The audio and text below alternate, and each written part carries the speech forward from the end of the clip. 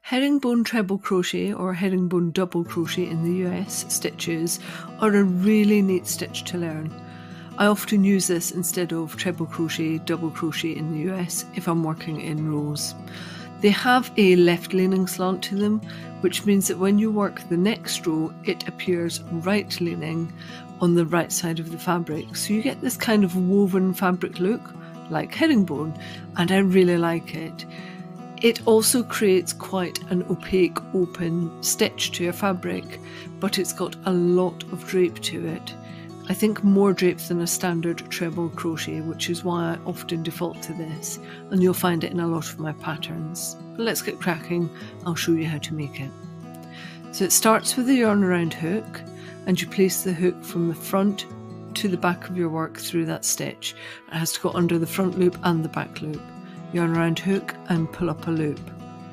So far everything that you would do with the treble crochet, double crochet in the US, but here's how it differs. You have 3 loops on your hook and you're going to pull that last hoop made through the second middle loop, leaving you with 2 loops on your hook. Then you yarn around hook and pull through 1, and then yarn around hook and pull through the 2 remaining stitches to finish.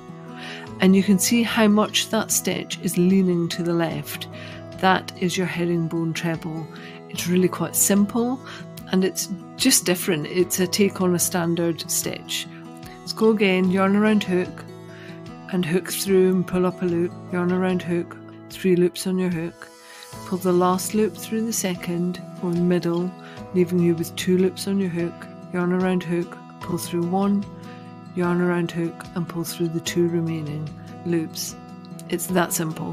1 extra step on from a standard treble and a resulting beautiful fabric.